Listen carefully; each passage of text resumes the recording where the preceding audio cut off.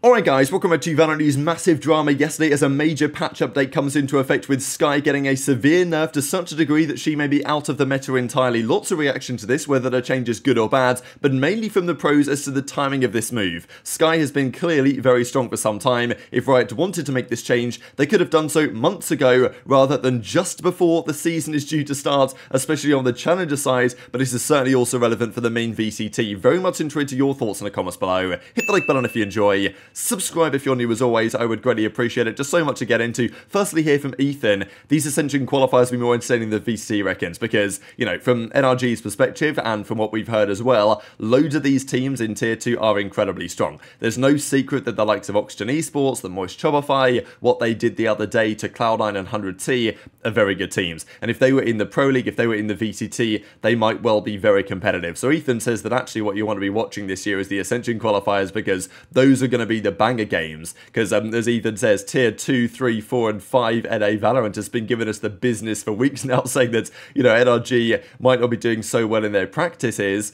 And realistically, it's these other teams that are doing particularly well. We actually did see Platchat came out with this, so FNS joined the guys to come up with their rankings for the America side. And pretty interesting. I mean, look, EG at the bottom here. I actually think this ranking is pretty good. I just think the top end is actually quite difficult to say. The rest of it, I think they've done a reasonably good job. With EG at the bottom for now, we still don't even know their roster, so I guess we have to give that a grain of salt. Then MIBR, Crew, Fury are probably about right. G2, I know people are really rating G2. It's gonna, well, I'm intrigued to see, right, because I think the best challenger teams on paper should be around about here, and G2 of course last year were a challenger team, but then again we've just seen G2, which was the Guard, win Ascension, and now we've got Oxygen and, you know, Shopify, Moist Shopify beating comfortably teams like C9 and 100T. So G2 could definitely be better than this, but I think that that's not a bad analysis. 100T in 6th, Cloud9 in 5th is, you know, kind of where I'd put them, right in the middle of the pack, but we saw, again, we saw them not played so well the other day in that lovely Tarek Invitational tournament. But I think the top 4 teams here are about right. I just think you can probably do this in a number of different orders. Loud here at 4th, and yeah, I think I'm inclined to agree that Sen, Lev, and NRG should be the top 3 in some way or another.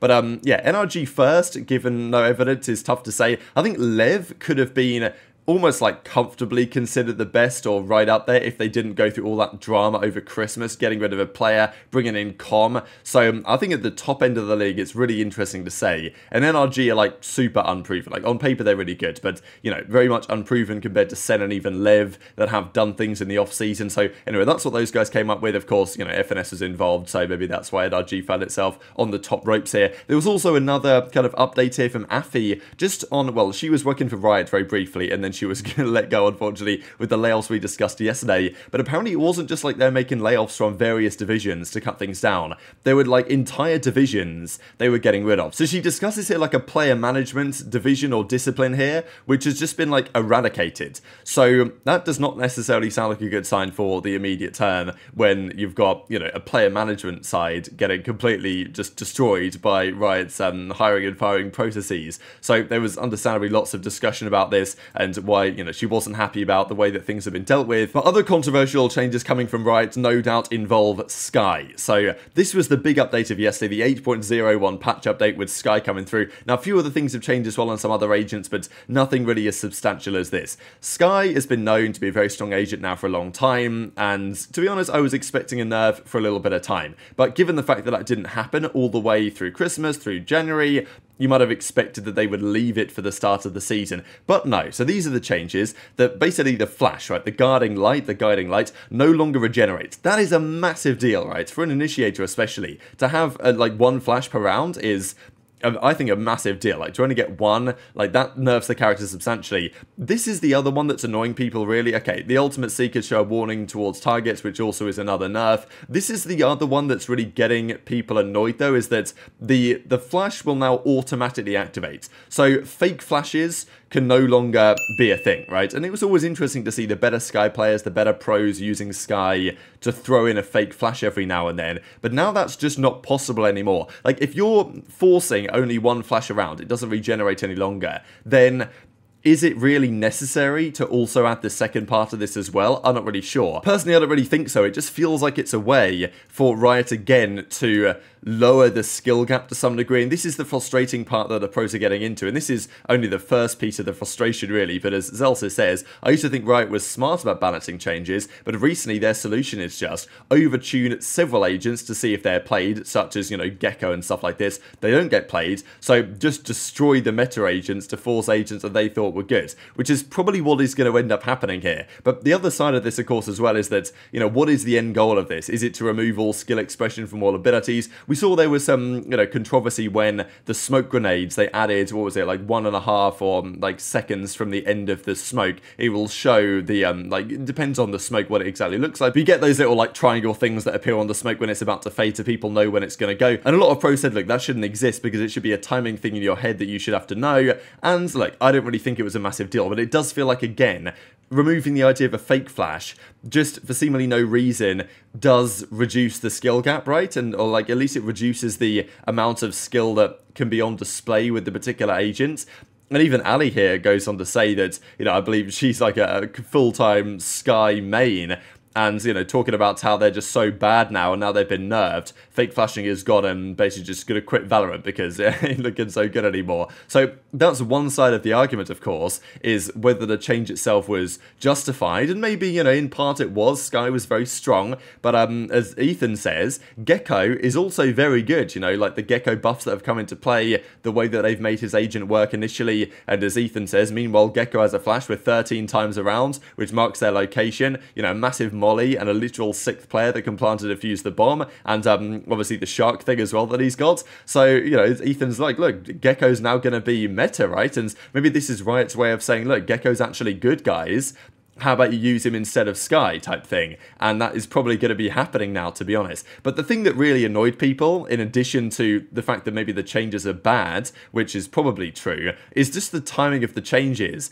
We've heard Chet and others talk about for a long time now, even just we saw the other day, when the changes are happening to Breeze, they're reopening that hallway. That's happening now. That's not happening several months ago. That's happening like right about now. Now, I don't have too much sympathy for the players here, because I think it's a natural thing in esports. You've got to be an adaptable player. Like, you know, if things change in the game, which they quite often do, you've got to learn about them quickly. But I think the idea that they have been practicing for literally months at this point, these teams, on the old setup, and now right before the season starts, the game is going to be quite substantially different. The compositions are going to be different. Everything you've practiced in terms of compositions with Skye for the last several months may now no longer be relevant. Breeze is now different. Icebox is now back in. Like, there's so many changes happening before the new season that arguably could have been made 4 months ago. But no, they're happening right now. So Chet does respond to Ye here, of course, NRG coach, and says they just keep making things easier for the noobs. What is going on? And as Eric says, Doombros, of course, as he formerly went by from Na'Vi, wasn't Skye the most noob-friendly agent anyway, being a crutch for teams like Viper and Smoker. But Chet says, look, the abilities took skill, and I don't care if they nerf, just why is everything pouring in now? And apparently there's still another patch, right? There's 8.02 coming soon as well. So as Boaster says, and all the pros I think share this opinion really,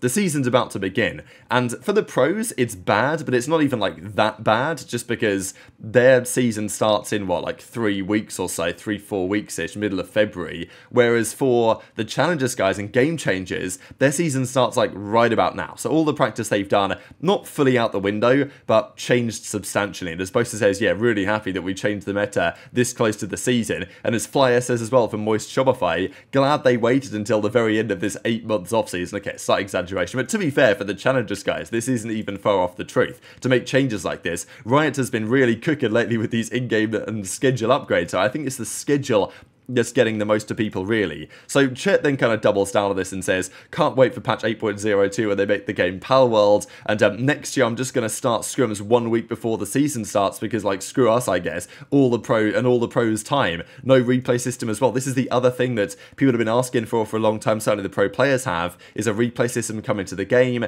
It'll help the pros massively. It's obviously been talked about for a long time, but with the layoffs they've made, and okay, maybe that won't affect the development of the replay system, but it quite quite possibly could do. And this is the point about wasting the pros' time. They've played for months now, and now the game is going to change substantially, and it's going to change again in a couple of days as well, right before the season begins. And then Chid obviously doubles down to the fact that there's only 5 matches per split. That's a good idea for a company that's been at esports for over a decade. So lots of criticism, but even from, you know, the pro side is bad, but from the challenger side it's arguably also a big talking point, because as Imi says, tier 1 guys are, you know, pissed at these changes for good reason. Just imagine being a Game Changers player. Qualifiers in 3 days, NA Challengers qualifiers soon. What about if you're in the VCL? Like the GC qualifier probably had too many people for the tournament client. So, you know, surely we knew Skye was overpowered 4 months ago. We could have just gutted her then. But, and that seems like fair analysis to me, but of course, that was not the case. So very much interested your thoughts on all this stuff in the comment section below. Just one final thing to mention, if you guys don't know, I'm in Boston for the next few days for a Call of Duty event.